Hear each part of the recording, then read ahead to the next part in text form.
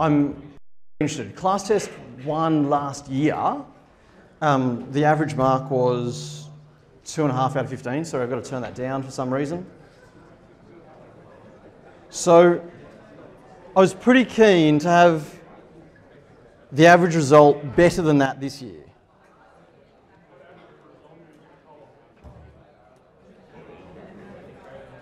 Hang on.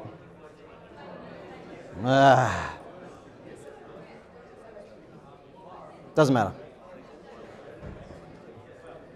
Go. That'll do. Good, good. So pretty keen. So not many people left early. How'd you do with time? Rushed?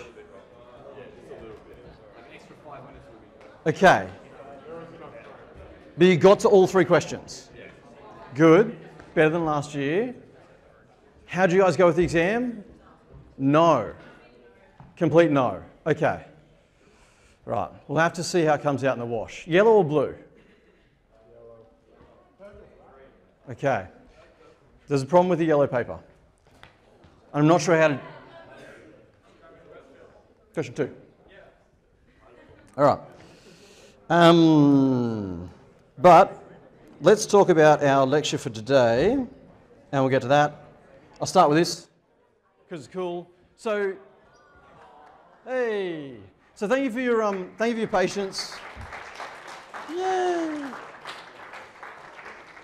Those guys are the star of the show. He's sleeping there. Don't get the wrong impression. Last night he didn't sleep very well. The night before that he didn't sleep very well. Samuel looks happy there. Don't get the wrong impression. He's a bit grumpy about having a younger brother. But in general, it's working out very well.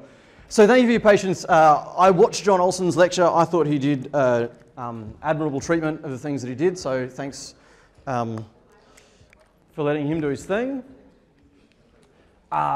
Today, I'm going to cover, so my hope is to get Otto cycles. All right, that's my dream. We'll see what happens with timing. But first of all, I want to talk about thermodynamic cycles. Why are we talking about cycles? The course transitions significantly from everything that happens before class test 1 to now talking about second law of thermodynamics, which John started on. I'll try and continue on as well. And cycles, this is where we wanted to get to, but we had to learn the other stuff first. So I want to introduce thermodynamic cycles. The Otto cycle is a cycle. That's where we're trying to get to. I think we haven't formally defined thermal efficiency, so I want to do that as well, so we know when we... There's a couple of different efficiency terms used in the subject. So thermal efficiency is the first one we'll talk about. And when I just retouch on Carnot cycle, we'll talk about second law efficiency as well. So I want to touch on those things. We talked about the Carnot cycle for a heat engine. John covered that. Sorry, I should call him Dr. Olson, because, you know, but I call him John. The Carnot cycle can also be applied to refrigerators and heat pumps. So I want to just cover those as well. And then, if we're doing very well, we'll get to the Otto cycle. There's no need to rush. We're doing quite well for course content coverage over the session. So we're doing well. Were there any questions that came up from Dr. Olson's lecture before the break? You've just had a mid-session break. You've had a class test. Oh yeah, I should mention the yellow paper. Okay. Normally, because I like to be diligent with this sort of thing, I do the tests before you guys do the tests to make sure they can be done. And that seems like a diligent, appropriate thing to do. It's been a distracted fortnight, as you can see. So I did the tests while you guys did the tests. Because I had 5 invigilators, I'm like, you know, no one's cheating, you're all good. So I was up the front typing out the solutions while you were doing the solutions. For what it's worth, I completed both papers in the 40 minutes that I gave myself. So, but you know, whatever. So I did the blue paper first, then I did the yellow paper. The questions were similar, but they had slightly different numbers. When I did the yellow paper, I discovered to my chagrin that what I described, a spring with a saturated mixture, that then goes to a higher pressure and a higher temperature. I thought that will all work. It'll expand slightly. When you actually do the specific volume calculations, it compresses under the force of the spring, right? Which means mechanically it doesn't work, although mathematically it still does. So what I'm doing with the marking of that is if you did the math and you solved the math, even though it mechanically doesn't work, full marks, no worries, not a problem. If you had some sort of comment in your thing, so you did the math on the specific volumes and went, hang a minute, this is no good, all right, I want to acknowledge that and give you marks as well. Okay, so I'll be talking specifically, we're working with a mark of that question very closely and trying to make sure you're not disadvantaged for having an accurate understanding of how that should physically work. My bad, I should have gone down with the pressure. I should have done the test beforehand. There was only 15 minutes left. I should have said, change it from 20% quality to 2% quality, then it would have worked, but that would have stuffed people up. So, my bad, I'll make sure that my mistake, I'll really try to endeavour to make sure my mistake doesn't disadvantage you if you had the yellow paper. So hopefully you wrote some comments there, followed your understanding through. That's me. I was tearing up about it last night and I'm like, if I stay awake, I won't lecture well. Cool. Questions, comments, thoughts, go. So what happens if you saw the string thing and it wasn't going to work, and then you were like, okay, I'm going to try just integrate against the atmospheric pressure. What do you get then? Good. On a case-by-case basis, I'll look through them. In a large cohort, you generally find people follow one of a few different solution paths. And so we'll judge the value of each of the solution paths that students followed and say, yep, I think if the question's marked out of 5, we'll say, yep, we could see what the student's doing there. We'll allocate marks based on that. That's the best I can do. I'm sorry. But you won't be unique in following a solution path. We say, yeah, has it got thermodynamic merit? Are they demonstrating good thinking? And we'll assess it based on that. Yep, that's what I do. All right, cool, good. Let's lecture then. Yes, go, Chris. Thank you for your tip on the microphone. Should have told me earlier. Go. Is that lecture on Moodle? John, this PowerPoint isn't on Moodle already. No. I'm getting there. Cool, good. All right. No. Anyway, whatever. Cool, so thermodynamic cycles. Let's talk about them.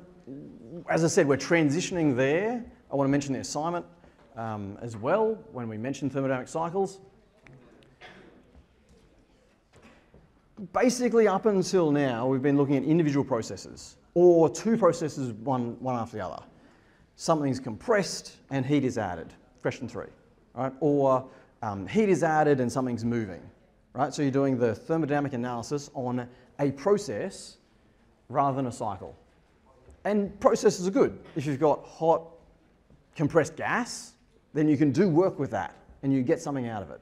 But basically, we need to do that lots of times. You don't get enough work to just say, well, that's the end of that device, let's go. So what we do is we do things lots of times. Right, so we have a hot compressed gas and then we expand it, get the work out, and then we have to put ourselves back in the same configuration. So the devices we care about are ones that do this again and again and again. We will only analyse devices at steady state operating conditions, although you could do this for startup, just introduce some transient variables. We won't go there because it's not nice mathematically. So steady state, steady flow is the kind of assumption that we'll do. And the bottom point, which I've mentioned before, and I want to re-mention now, is that because the whole cycle is closed, and because whatever you do to the gas, wherever it goes, when you come back to the point of the cycle that you started analysing it, the cyclic integral of any property equals 0. So if you start at 25 degrees, and then that temperature goes up, and then goes up again, then comes down, then goes down again, the temperature at the start of the cycle has to be 25 degrees. If you start with an enthalpy of 1,200 kilojoules per kilogram, the enthalpy after the whole cycle has to be the same, right? So the properties return to the same value at any point of analysis through the cycle. You say, well, what's the point of the cycle? Well, work and heat aren't properties. So the cyclic integral of work and the cyclic integral of heat aren't zero after the whole cycle, okay? So even though the fluid is returning back to the same property state, we are either putting work in or getting heat out or vice versa. And so that's the value of these things. We're going to analyze 6 real cycles. So to put 6 cycles, there's 7 here. But the Carnot is just a hypothetical cycle. All right, so Carnot Cycle is what Dr. Olsen did with you in week 5, and I just want to retouch on that in my format so you get the feel for the format I'll follow.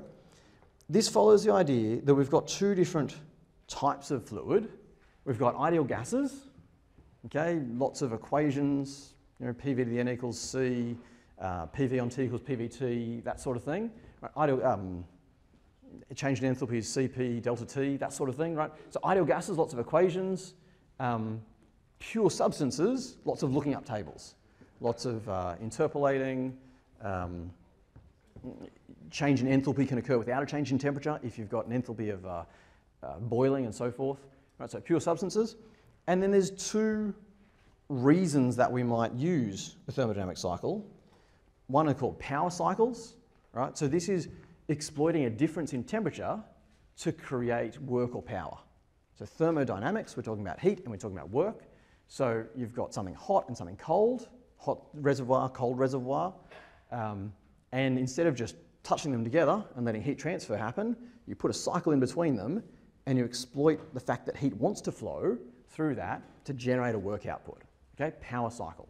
So in the air standard power cycle, okay, you've got the spark ignition engine, you've got the compression ignition engine, and you've got the gas turbine engine.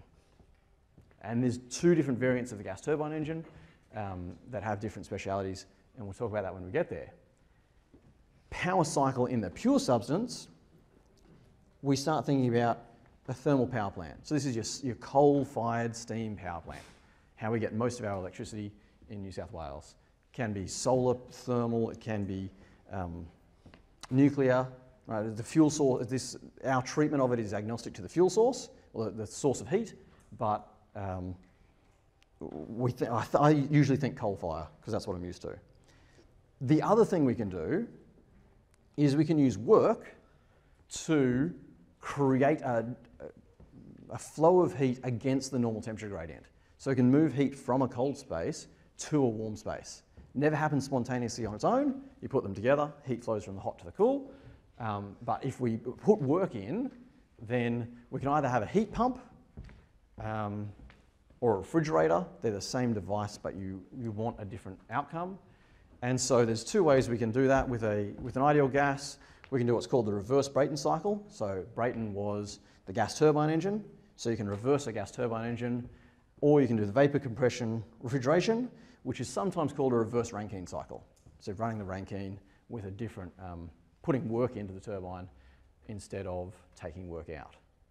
So those are the 6 cycles then that we're going to treat in this subject. And in the assignment, which I'll release soon, you're invited to pick a real-world device based on one of those cycles and analyze it, what's its published data on its output. So say, for example, an engine, right? They'll tell you what the torque is at an RPM. And so you analyze the Otto cycle, in this case. Say it's a petrol engine. You would analyze the Otto cycle according to what we'll learn in class. Then you'll look at the published data from the manufacturer and you'll say, oh, we should be getting more power than we are. Why is that? And we kind of look at the real world application of these things. I don't want to lose the fact that this is the background for real things that affect our lives. The air conditioner, which may or may not be on. We'll see.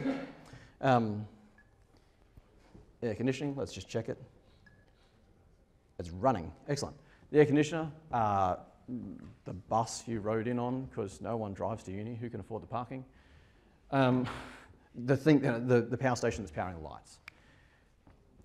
When we talk about cycles, they're all simplified and idealized, and that's just the nature of how we have to treat them, and that's why I want you looking at a real-world device and comparing with the treatment we give, because I want you to know that it's simplified. These aren't the only cycles that exist. When I did thermodynamics, and I won't tell you how long ago that was, as an undergrad, I learnt the same 6 cycles, for what it's worth, and I've never worked with an Otto cycle, a diesel cycle, a Rankine cycle. I've seen Rankine cycles in action, but they certainly weren't simplified Rankines like what we'll learn, right? But the idea is that by analysing these cycles, when you come to something that is thermodynamic in the workforce, then you go, oh yeah, okay, I can see heat's being added here, the pressures are doing this. Oh, yep, okay, I understand what's going on. So it's more, if you understand these 6, then you can be presented with something new and not look like a fool when you're talking with your colleagues about it, basically. No, there's stories. I won't tell them. But like an understanding of thermodynamics, right? So you propose a thought and it's thermodynamically impossible, all right? It reduces your credibility. So that's what we'll do. We'll do these 6 cycles. We also only do pure substances, and I guess that's the other part of the story. Like in reality, there's lots of mixtures. The principles are the same. So you learn what you learn here, and then you extract out the principles. When we solve cycles, I thought you'd be interested. So you should do this in your PSS sessions as well, though. We are interested in what the properties of the fluid are at each of the state points. So at state point 1, it's got this pressure, this temperature, this enthalpy, this entropy, whatever. Then at state point 2, it's got this other pressure, temperature, whatever, right? And so what we do is we draw a big table and we say state point 1, state point 2, state point 3, state point 4, etc. ad nauseum, and we say temperature, pressure, specific volume, entropy, whatever properties that you think are relevant, and the temperature here is 25 degrees, 100 degrees. You don't use degrees, use Kelvin, but 300 degrees, so forth. Right, so we fill out a table, or we draw the state table initially that we will put in properties for. We write down the properties that we know. We write down other givens, so things that we're going to use to solve the problem. We write down our assumptions, which are important. So you need to know if the question says adiabatic or not. Fill out the state table, and then basically the way that most of these problems go, such as we analyse them, is you'll be asked for something. What's the net power out of the system? What's the net heat in? What's the thermal efficiency? What's the required mass flow rate? So you're asked various things that are basically plus and minus, or generally minus operations within the properties you develop in the state table. So if it looks complicated, this is what we're doing. We do it a lot of times. You just need to be aware of what the different assumptions are for the different cycles. So that's what we're doing. That's where the course is transitioning to, 6 cycles. And I just want to retouch on the Carnot in a few different ways. Any questions about cycles, where we're going? Excellent, good. Cool. So, thermal efficiency, I just want to formally define thermal efficiency. It's one of the efficiencies we'll talk about. The implications of the first law for a closed system, which I've said before, but I want to restate it. We'll talk about the efficiency of a heat engine, which is what we think of, maybe, so we're exploiting a heat difference to generate power, and also a refrigerator and heat pump. And that's what we'll do. Go I say. All right. We know that for a closed process, okay, Q minus W equals delta U. And we know that for a thermodynamic cycle, so by the time you go all the way around, there is no change in U at the end of having gone all the way around the cycle. Okay? So from that, we get Q, and this is the net. So this is any heat in and heat out, equals work, and this is any work in, work out. Okay? So for a heat engine, the more heat you can put into the engine and not lose heat out of the engine, the more work you get out. So, and that works on a power basis as well. So that's on a total basis or also on a power basis. Now, Q net, we can have an equation for that, is however much heat you put into the system minus however much heat you draw out of the system. And heat comes in at the high temperature and leaves at the low temperature. So this is QH and QL, which have been introduced before. In some texts, QL is QC for cold, so high and low, or hot and cold. And work net is work out minus work in. You'll often have to put work into a cycle to get it started. And so the work net is the heat in minus the heat out, which is not necessarily intuitive. And you know, there's some complicated equations relating to work, so for an isentropic and an isothermal process and so forth. You don't need those if you know the heat in and the heat out. So you don't need to do crazy integrals to work out what your net work is. You just say, well, how much heat am I putting into the system? How much heat am I taking out? The rest must be coming out as work. So that can simplify our solutions somewhat. When we talk about efficiency, I think of efficiency as being the thing that you want out divided by the thing you have to put in. So what do we want out of a heat engine, for example? I've said at least 3 times this lecture. Work. Yep, so you want work out of a heat engine. What do you want out of a refrigerator? I'll talk about heat pumps soon. Strangely, you don't want heat out, but that's okay. What do you want? What's the flow that you're measuring as being a good result?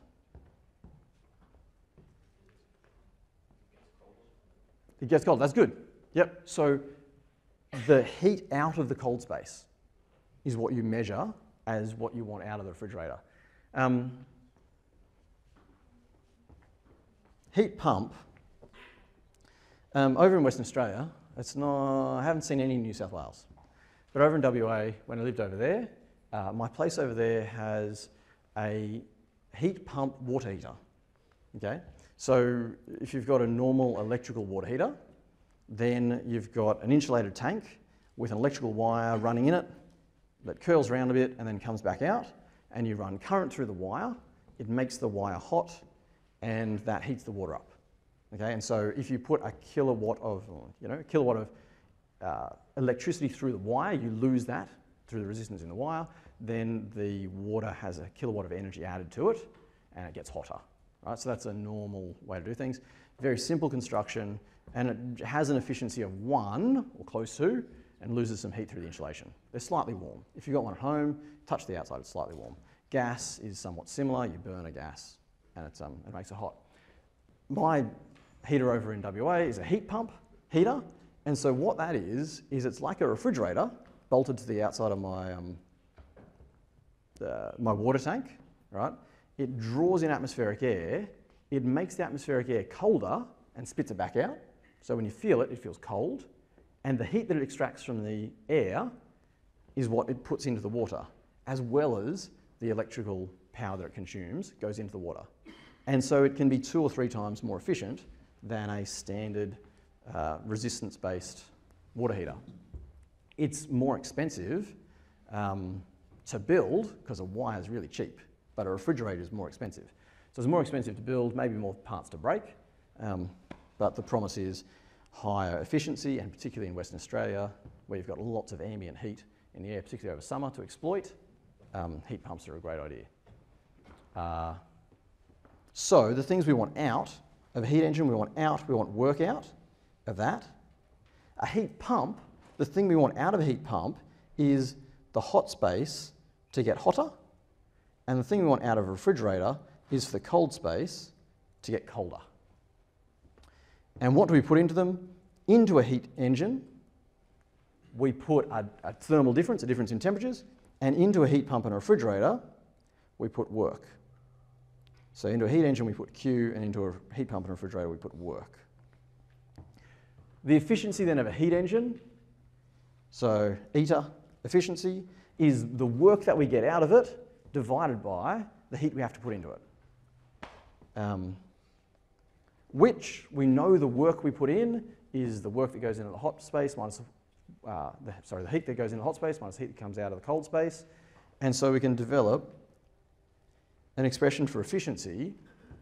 Remembering efficiency is what we want is work, but we've developed it entirely in terms of heat. So this is our heat for a heat engine. For our refrigerator, and it's efficiency, but we'll call it coefficient of performance, and there's a reason we'll do that. What we want out is we want heat to come out of the cold space. So that's what we want. What do we have to put in? We have to put in work. We think about this as putting in electricity into the compressor, but it doesn't have to be electrical energy. You could imagine someone riding a bike or something, so it's just work put into the unit. We can express work in terms of heat, and so we get an expression for the coefficient of performance for a refrigerator just in terms of the heat in and the heat out. And similarly for a heat pump, and this is on the right-hand side is our depiction of that. So we've got our low temperature reservoir, like the space inside our fridge. We extract heat out of that. We put work in, and then we reject heat to the hot space. You should be aware that refrigerators don't destroy heat. They move it from the inside of the fridge to the outside of the fridge. In the unit that I'm living in now, someone's installed an air conditioner, and we've got like an underground garage with a set of stairs going up, and they put the compressor for the air conditioner on the wall with the fan facing the doorway, and then the stairs go up, right? Heat rises, hot air rises. So when they're running their air conditioner, everyone else's units get hotter. It's really annoying. It's like, and their unit also, because the heat will leak into their unit.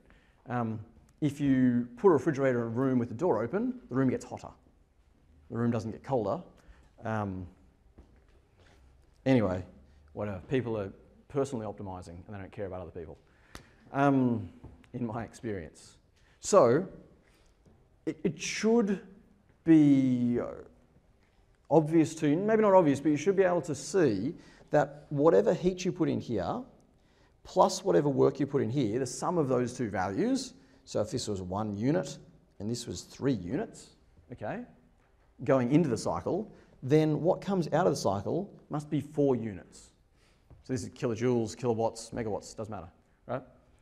Because whatever comes in, if this is to be a steady state system, so it's not getting hotter over time or colder over time, then for energy balance for energy not to be created or destroyed, okay, what comes out must be the sum of those two values.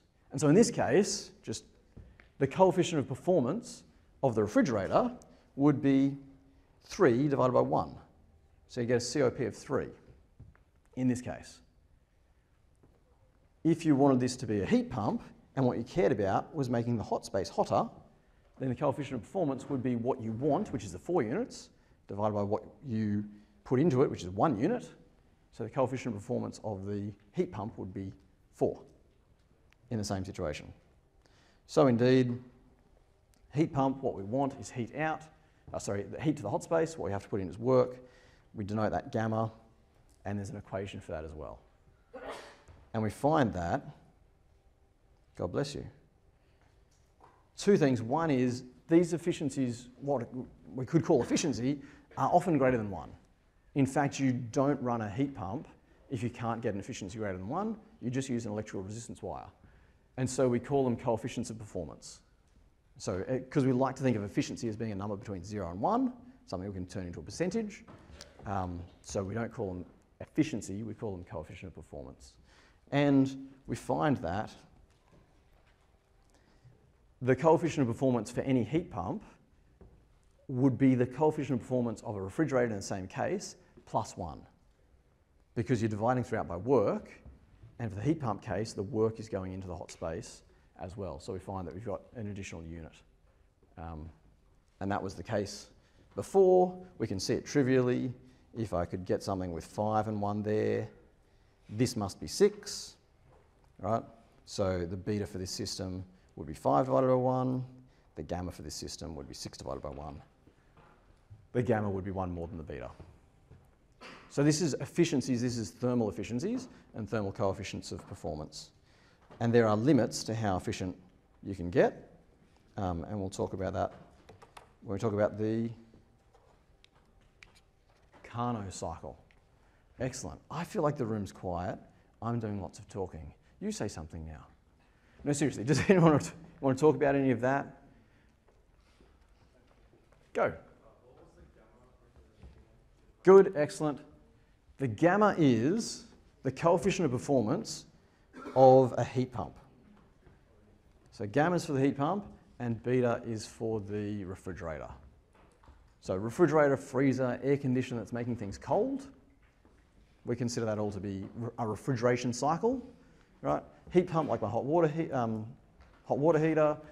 a reverse cycle air conditioner that's making the space hot, okay, heat pump. So that's thermal efficiency. Eta is efficiency of heat engine, so you're taking hot and cold space and producing work or power. Excellent. Carnot cycle, I'm going to flip through this. I just want to show a couple of diagrams. This is already up on the website. I put my treatment of the same concepts that Don Olson taught last time we got together up as PDFs, just so you've got them. This is a pretty typical question for next week's PSS, and was question 1A in the final exam last year, although obviously it won't be this year. What's the maximum theoretical thermal efficiency of a heat engine, so heat engine, you're trying to get work out, operating between a high temperature reservoir, so a space that maintains the same temperature irrespective of how much heat you draw from it or give to it, and a low temperature reservoir, the temperatures are given, okay? So this is based on the idea of the Carnot cycle, defining for us the maximum thermal efficiency that we can achieve. So you say, oh, the thermal efficiency of my car is 25%. Is that good or bad? Well, how good could it be? Oh, look at that. I wonder if Kamel is participating in the lecture. How good could it be if the Carnot efficiency was 40%, 25% starts looking okay. If the Carnot efficiency was 80%, 25% starting to look like a long way away from ideal. Okay, so that's the question. Carnot imagined a cycle that all of the processes were reversible. Okay, reversible isothermal expansion, reversible adiabatic expansion, reversible isothermal compression, and reversible adiabatic compression. I prefer it in pictures. Right? So the idea is that you put heat into the system, so going from left to right, you put heat into the system across an infinitesimally small temperature difference as the cylinder expands. Then you allow the cylinder to expand more. Right? So this is producing work, so work's coming out of this, work's coming out of this. Then you put work in while maintaining the temperature at the cold temperature, and then you put work in further to draw the temperature from the cold temperature back up to the hot temperature, and likewise from the hot temperature to the cold temperature. If that should have been the impression that you got from Dr. Olson's treatment of the subject. So Carnot, this temperature difference is, as he said, infinitesimally small in both cases. From our heat transfer work, we know that heat transfer is proportional to temperature difference. So if you make the temperature difference infinitesimally small, you either need an infinite area of cylinder, infinite surface area to transmit the heat over, or you need an infinite amount of time. So Carnot's cycle gives you the ideal work per cycle, but it gives you a power of 0 because it's work divided by time and the time is infinite. So just the PV diagram and the TS diagram for the same. The efficiency, which we just saw, the thermal efficiency for any heat engine is 1 divided by 1 minus QC on QH. For Carnot specifically, QC divided by QH is the same as TC divided by TH. That's only true of Carnot and Stirling. The derivation is here. There it is. Oh no, that's TH. There it is. You've already been through that math. So for the Carnot engine only, The Q's can be replaced with T's, and we get this as the efficiency. So this tells you that if you could reject the heat into a cold space that was at 0 Kelvin, for example, then the Carnot efficiency would be 100%. Would be perfectly efficient. But in reality, we can only reject heat into spaces that are the temperature that we can see. You can't reject heat. Heat at a colder temperature than the ambient temperature around you. Lord Kelvin said that. And so sometimes we can't control the lower bound temperature, and so what we try and do is make the upper bound temperature hotter to get more thermally efficient cycles. That is bounded by typically materials.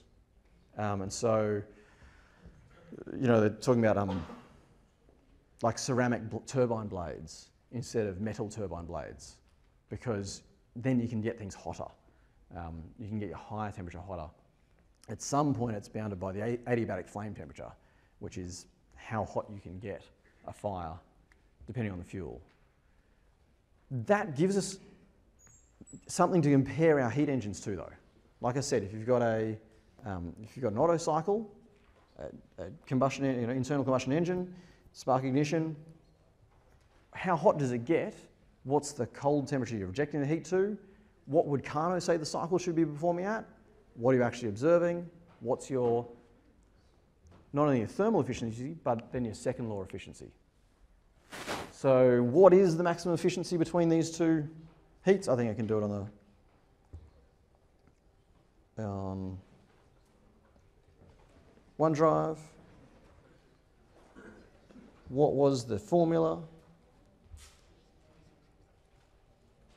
And that's N thermal Carnot equals 1 minus temperature cold, temperature hot. I've given it in Kelvin, so there's no mucking around, right? 300 divided by 900.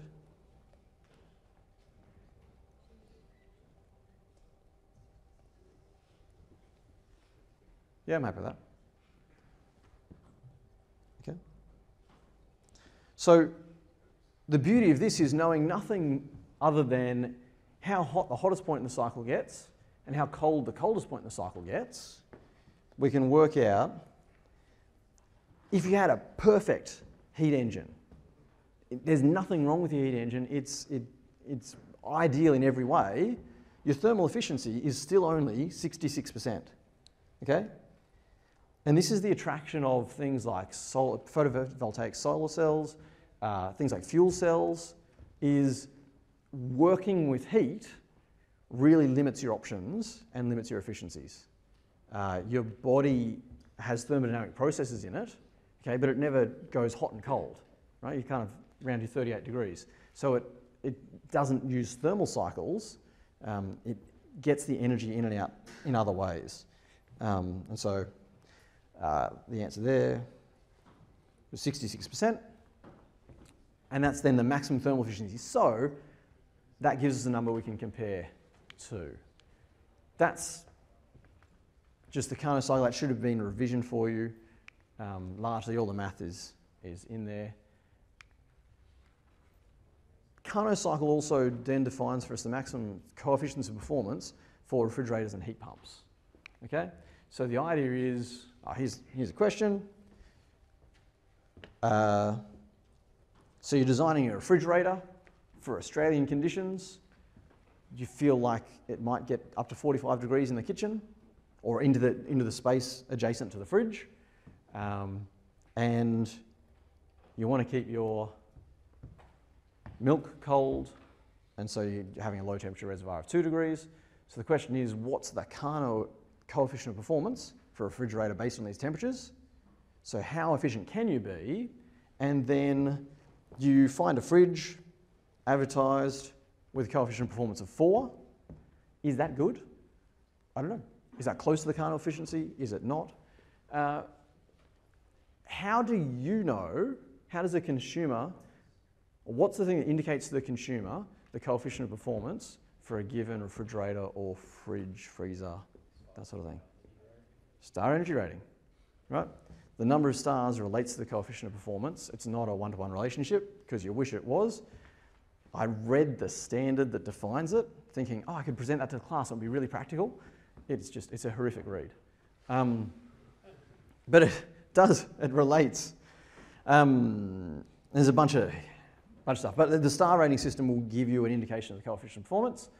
And the question is the COP of 4 good? Well, sounds good. Put in 1 kilojoule of energy, get 4 kilojoules of energy out of the cold space. So similarly, based on the heat engine, so each process is reversible, heat's transferred reversibly. It's a fantasy, but that's what we've done. So we can't build these in practice, but they give us something to compare to.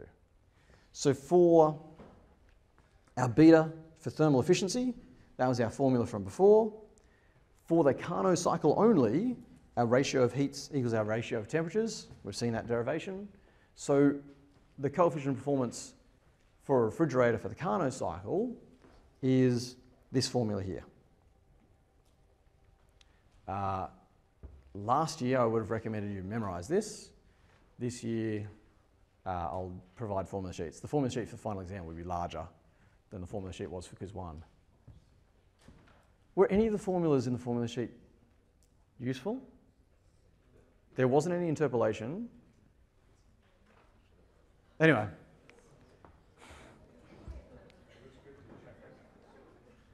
I can't remember what questions I asked. Isentropic work was useful? Yes, it was. Isentropic work for the for question 3. Excellent, good. All right, I wrote the formula sheet and then I wrote the questions. Anyway. So that's the maximum. It's good. I want you to talk. Nothing like a quiz. So that's the best thermal efficiency you can have. The heat pump has a similar thermal efficiency.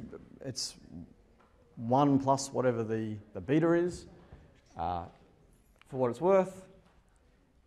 Right, so we get the same relationships as before. Here we're using T's instead of Q's, and that's only true when you deal with a Carnot cycle. For a heat engine, the larger the temperature difference, the higher the efficiency can be. So the larger the ratio of temperatures, so 900 and 300 is a third. Okay, so we lose a third of what we could produce. If you could get something that was between 1200 Kelvin and 200 Kelvin, you could get to 6, right? You'd lose 16% of the, you'd have a Carnot efficiency of 84, for example, right? For refrigerators and heat pumps, it's the other way around. So the closer the temperatures are, the higher the coefficient of performance will be, okay? So for example, here, you know, if you get, as TH on TC gets close to 1, right? TH is always going to be higher than TC because it's the hot and the cold, right? So this is always going to be larger than 1, but as it approaches 1, this approaches infinity. Same with the heat pump. As this approaches 1, so TC is always going to be less than TH, okay? But as it approaches, as that ratio approaches 1, the coefficient of performance approaches infinity as well. So it's harder to move heat between temperature reservoirs that are further apart in temperature. It's easier to move heat between reservoirs that are closer in temperature as a ratio. Just something to think about. How do I remember the formulas? I remember that formula. It's not such a big deal, but I think you should know. I think you should have a sense for what these formulas are, and I think they're worth remembering in any case. I remember it has to be a ratio, and I want this value to be between 1 and 0. Okay, so I need 1 minus, I need this to be something that's less than 1, and the way to get the TC and the TH as a ratio to work that's less than 1 is you put the TC on the top. So I derive all my formulas on the fly as I go, which is why I need lecture notes, because it's awkward to see. The coefficient of performance for a refrigerator is the reciprocal of the coefficient of performance for a heat engine, if you take the absolute value. And then the coefficient of performance for gamma is just beta plus 1. So that's how I do, when I'm answering these questions, that's how I do that. So there's only really one formula to remember, and the rest are based on principles. So what is the maximum theoretical thermal efficiency for a refrigerator operating between those reservoirs? Let's have a look. Go here. Oops.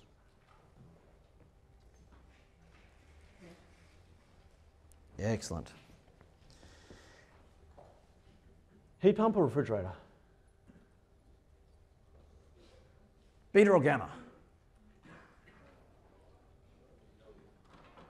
Votes on beta? Excellent, good. All right. Beta equals 1 on.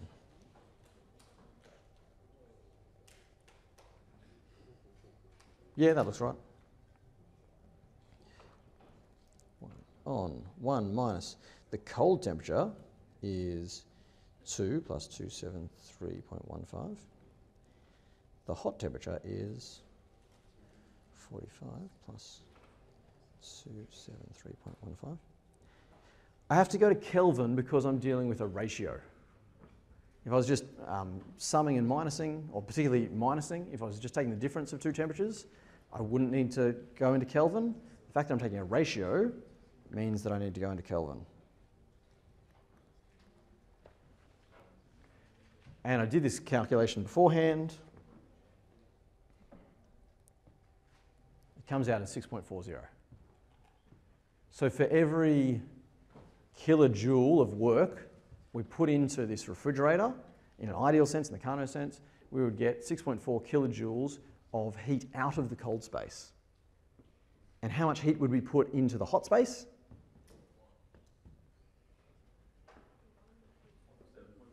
7.4. Yep, good, excellent.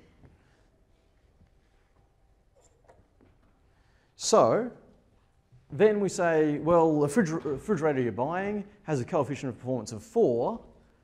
What's the second law efficiency? And so is 4 good or bad between these temperatures? There's our thermal efficiency.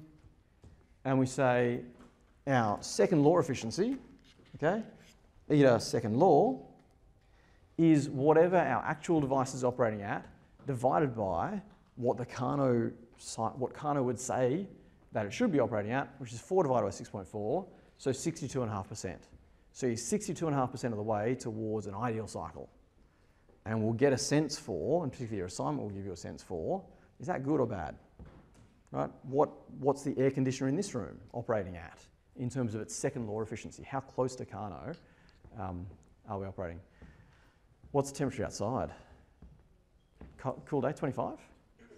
We're trying to maintain 20 in here, right? What's the ratio in Kelvin between 25 and 20? Our coefficient of performance should be more than 10. What's the air conditioner operating at? I don't know, but you can actually, I haven't seen it for this building, but I went and looked at the condenser units on J17, and it's written on there. The high pressure, the low pressure, what refrigerants it's using. You can Google a refrigerant, get the table data, right? You can reverse engineer the refrigerator for J17 at least, because you can access the condenser. I assume you can here also. You can do it for your domestic one at home as well. So we'd now define second law efficiency as our actual performance divided by our Carnot performance, and we'll note that the heat engine will always be less than Carnot. Refrigerator always be less than Carnot, heat pump always less than Carnot. There's a bunch of exercises in RISEL that basically say, someone comes to you and says, they've got this temperature difference and they want to get this much work out per cycle. Is this possible?